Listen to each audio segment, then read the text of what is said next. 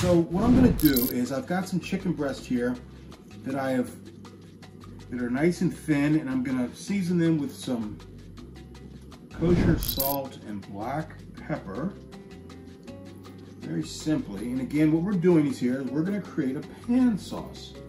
I tell you, it's one of the most asked questions ever. And I wanna show you just how simple it is to do. So we've got our pan going. I'm gonna add some extra virgin olive oil inside of our pan. Coat the bottom and get it nice and hot. All right. Now, one of the things that I don't normally do, but in this case I'm going to do because I don't think it's bad, is that I'm going to add some garlic powder. I normally use fresh garlic, but garlic powder is fine if you get a good brand and not too much, because it does go a long way. So we're just going to put a little bit on both sides, like so. And then the last thing we're going to do before we place it in our pan is that we're going to dredge this in a little bit of just basic all-purpose flour, and that's just going to keep it from sticking. It's one of the little tricks and techniques that you can learn. Also, make sure your pan is nice and hot, because we want to sear this and it's going to cook fairly quick. So, dredge our chicken and then just. Now, one of the other things I want you to understand is that when you place your chicken or any kind of protein or vegetables or whatever inside your hot pan, you want to go away from yourself, okay? Layer away from yourself. Really important so you don't burn your arms, your face, family member. So away from yourself.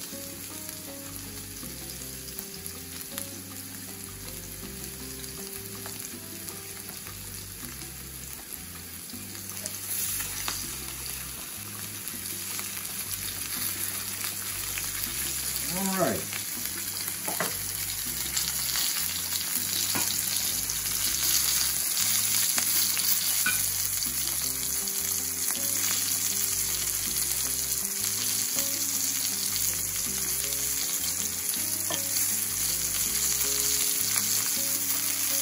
Well, we're gonna turn the chicken, as you can see, it's nice and brown. Very, very simple.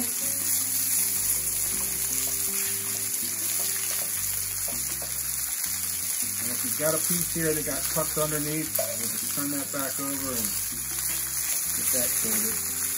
And just turn it again. Right, so.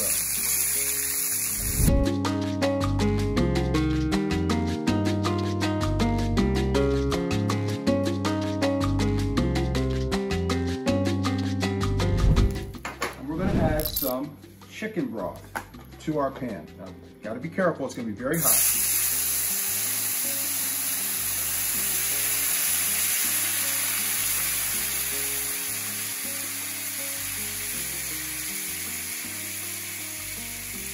What we've done is we've grazed the pan. As you can see now, if you look at the bottom of the pan, all of that beautiful flavoring from that chicken.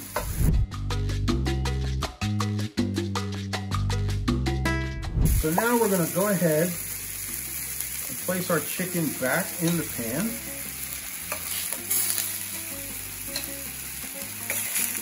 I'm going to turn the heat down just a little bit.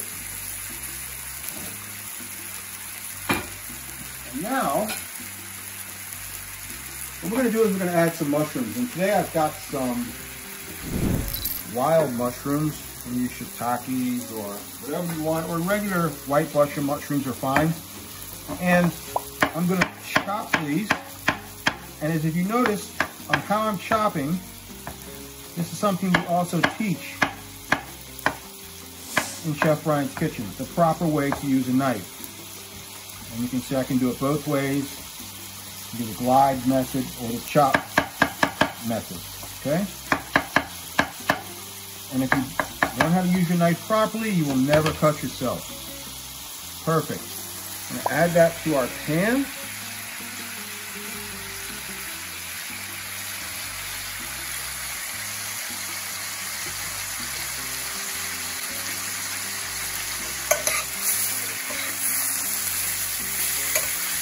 Get the mushrooms nice and coated, and delicious.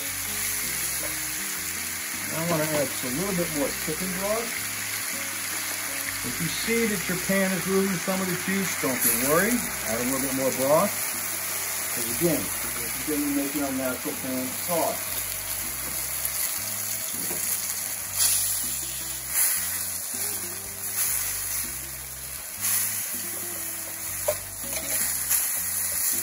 Don't worry about if your mushrooms are not cooking as fast. Because we have the chicken had a head start. So that's okay, because the mushrooms are going to be a part of our sauce. So now, we're going to slowly start to assemble this. And I'm going to show you how this gets really good. Then we'll take our chicken, which is now completely cooked through.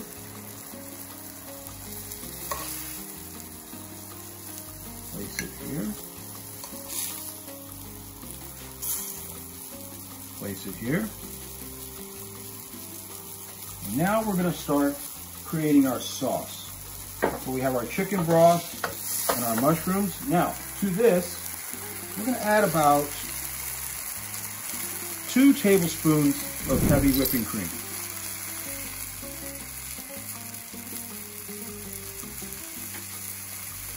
I'm going to let this reduce down.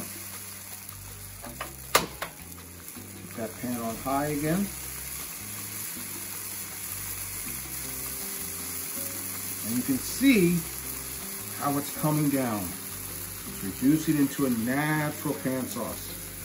This is exactly what you want. Now when this reduces by half, we're going to do probably the most famous trick in creating a great pan sauce, which is called an emulsification.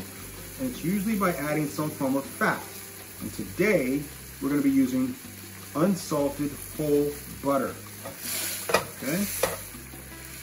Just give this a couple of minutes. Another minute or so. See it's coming down. So now, we're going to add our whole butter.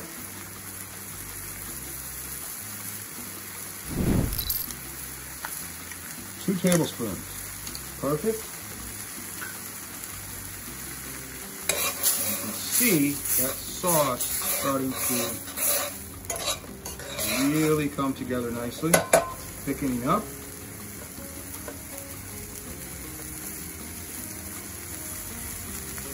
Look at that.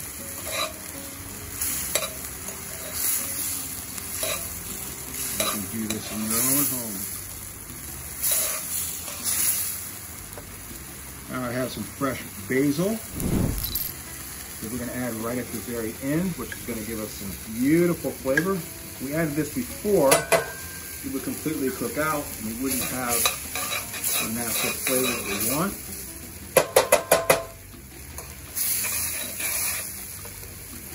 Letting this reduce down just a little bit more.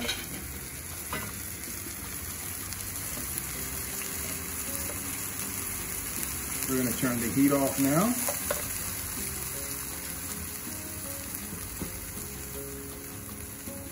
And now, we're going to take our sauce and pour it right on top.